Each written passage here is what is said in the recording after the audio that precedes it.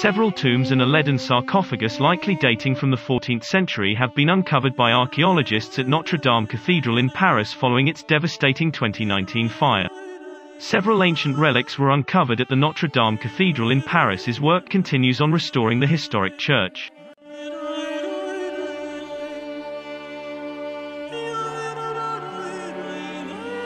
Notre Dame, which dates back to the 12th century, commissioned the excavation works inside the cathedral as a precautionary measure before the installation of scaffolding needed to restore a 100-meter-high wooden roof ridge. Among the tombs was a completely preserved, human-shaped sarcophagus made of lead. It is thought the coffin was made for a senior dignitary in the 1300s, the century after the cathedral's construction. Efforts to rebuild the church began after the cathedral caught fire in 2019. Destroying the spire and gutting the roof in the process. After more than 14 hours, and with the help of more than 400 firemen, the fire was extinguished, efforts that salvaged the cathedral's bell towers and many valuable works of art inside.